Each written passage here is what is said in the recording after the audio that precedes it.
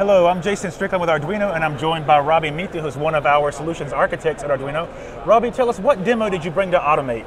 Thanks for introduction, Jason. So here in Automate, we have the compressor condition monitoring demo. And in this demo, we are showcasing how we can instrument a commercial compressor with real sensors going into a 24-volt system, where we are actually having a pressure sensor, temperature sensor, and a power sensor for the demo.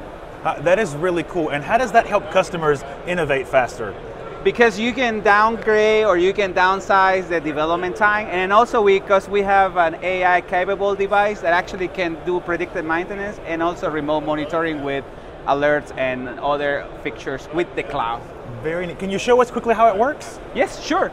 If you can see here in the demo, I have a button in which I will compress.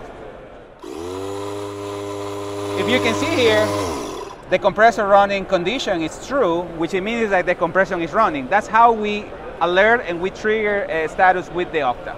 All right, we appreciate that demo, Robbie. That's Thank you very one much. of the powers of Arduino Cloud. You can find out more at booth 6632 at Automate. We're looking forward to seeing you. Thank you.